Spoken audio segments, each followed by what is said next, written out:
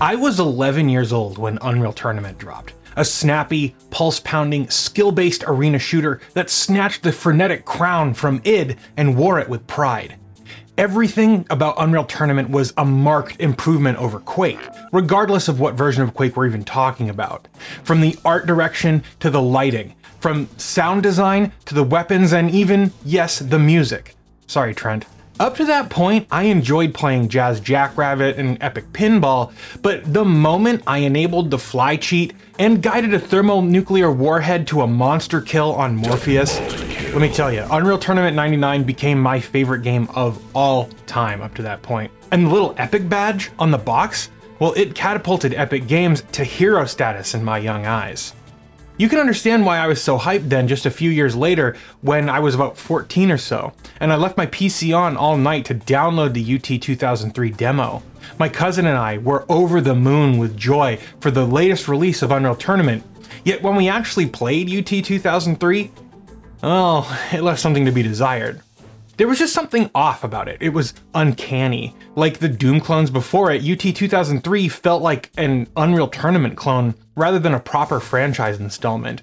And frankly, I passed on the retail experience because of the demo. The very next year though, Epic made good on the promise of a sequel, Unreal Tournament 2004.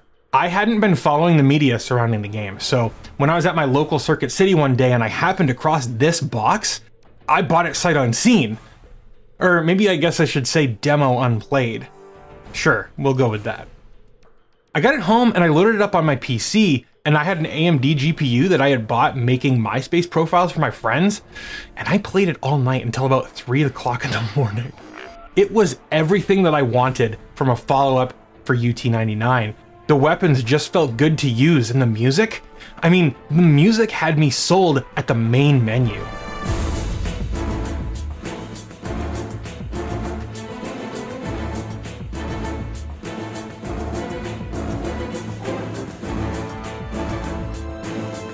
I mean, there was an atmosphere to it.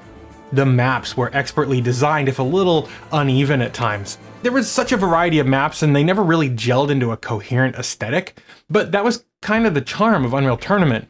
And Tokara Forest, guys. Have you ever stopped to just awe over this map specifically?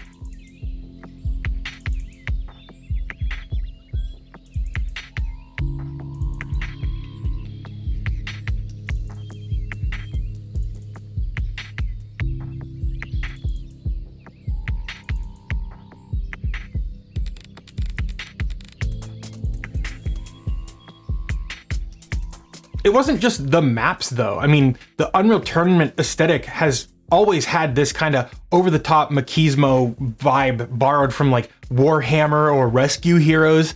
This dysmorphic male figure that even made the women seem masculine.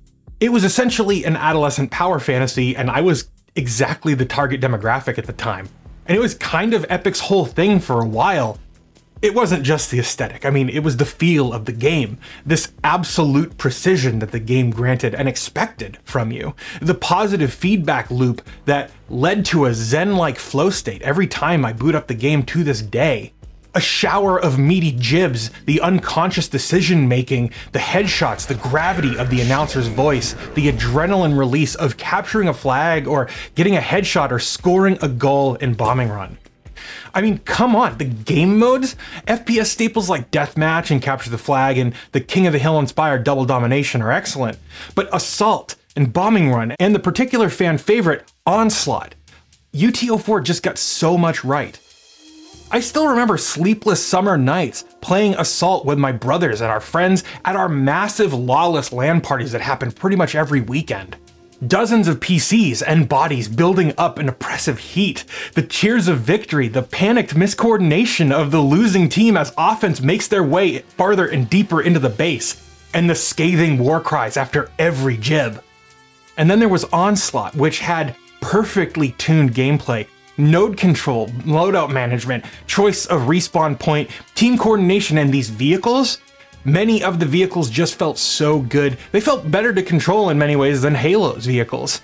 And that was important because up to that point, Halo had supplanted UT99 as my favorite game and had done so for a few years at that point. UTO4 swung the pendulum back into Epic's favor. For a very long time after that too. I thought of Epic as the good guy. And even when they made decisions that I found contemptible, like Gears of War's Xbox 360 exclusivity, and eventually the use of Games for Windows Live on the PC release. Why did I give them such a wide berth back then? Perhaps it was naivety. Maybe it was just me being too young to know better. But it's probably because UTO4 was just a vibrant scene to be a part of. UTO4 shipped with a copy of Maya, for God's sakes, which got me into 3D modeling. 04 wasn't just a game, it was a creative outlet. It was a community of enthusiastic and talented folks, an ad hoc competitive scene like no other, built around a shared passion for a game that put fun ahead of everything else. A purity that is far too hard to find today. And this was back in the Web 1.0 era, where most people were on dial-up. And SSL-protected websites were so uncommon that browsers would pester you with dialog boxes about it.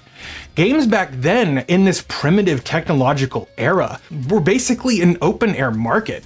They weren't locked down, and they weren't the fleeting products that become unplayable after devs take the official servers offline. They didn't need kernel-level anti-cheat to address cheaters. They were actually cross-platform too, supporting Linux on day one. In many ways, they were generations ahead of the online games that we have to this day. I mean, let's be honest, Epic Games used to be the good guy. Now, not so much. They're in bed with fascist regimes like Disney and the Chinese Communist Party. They profit from unethical business practices. They distribute malware posing as anti-cheat middleware. They proffer vendor lock-in to video game studios. And worst of all, the Epic Store. As our technology has progressed and internet speeds have steadily increased, so many companies have exploited this for private profit, rather than to fulfill the mandate of improving the lives of their customers. Why? Because they don't think of us as customers. We're merely consumers to them. Epic is chief among the corpocrats, commoditizing their consumers, delisting their legacy titles to erase the era of freedom that an entire generation of gamers once knew, and forging a brave new world where you own nothing and you'll be happy about it. You won't be a creative, contributing member of an online community. No, you'll be a serf in Epic's metaverse lordship, subject to the tax of microtransactions that will evaporate when they retire Fortnite, or their license expires for the Darth Vader skin they sold you just to have it stolen back with the flip of a Boolean value. I mean, look, maybe I'm just being sentimental about the past. Maybe I'm looking at it through rose-tinted glasses. But I remember when Epic used to be the good guy, or at least it seemed that way. But whether it's nostalgia or what have you, I think it's pretty clear the key phrase here is that they used to be the good guy. So to my friends who are still part of the vibrant community of Unreal Tournament 2004, happy 20 years. I'm just hoping that the kids who are playing Fortnite today get to keep playing 20 years from now. Thank you for watching. That was my rant. Hopefully you enjoyed it, and if you did, you can check out another one of my videos by clicking this button right here. You can also check out this one over there, which is my D&D campaign that I'm running on my second channel. I think that's gonna do it for now though. Make sure you like that smash button and get subscribed to stay up to date with all the fun stuff we're doing here on the channel, and I'll see you guys in the next one.